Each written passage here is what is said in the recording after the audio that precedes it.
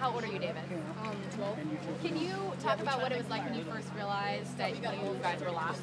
At first I was a little paranoid, but we saw a trail sign Mr. Case, our leader, had put there. And so we followed the trail sign, and we must have gotten off the trail at some point because we saw a sign later on that said not a trail. And once we saw that sign, we decided to set up our tent because we didn't want to get more lost, and the not a trail sign was a good landmark. And after we set up tent, we tried to make a fire with a battery and some wires, but it was too damp, and so we didn't have dinner.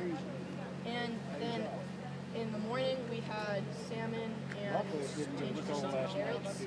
That's what I was told. And then after we ate breakfast, we just sort of wandered around looking for someone because we saw a sign that said if we got lost, we go.